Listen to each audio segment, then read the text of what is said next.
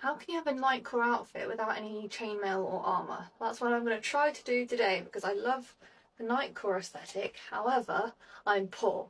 So let's see what we can do. I think the first thing I'm going to try is leather leggings. Next I want something long that can look sort of like tabardy. So I've gone with this. It's sort of giving 17th century vibes with the sleeves, which is not really what I want, but it's the best I've got, so we'll give it a go. Next I've got this corset belt, which is kind of giving armour vibes. I've got this strip of red fabric, which I think I'm going to play around with a bit and see what looks good.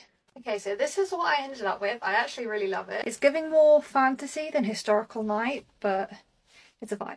I'm thinking lots of leather belts and harnesses will give the appearance of armour. Here's a harness on the top half. I love how you can see the band underneath. Here's the belt. I've got this necklace which I've had for absolute years, but it looks like chainmail and it's got bits of red leather woven into the bottom, so I think this is going to be perfect. So I've just found these. I've got a red fabric belt from a dress and a red ribbon. I think I'm going to wrap the belt around my hands and use the ribbons to tie my hair up. Look at the hair. Of the stabbies, I've got these two daggers. I've got a dagger on each side here. I think I'm going to use Sword of Gryffindor down here, and then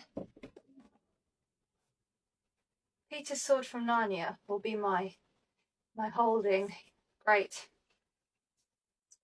knightcore sword. It's a bit heavy. I'm still in my brother's helmet. I think this will do. Okay, so here's the finished outfit. Got my sword, got my helmet, got my spares.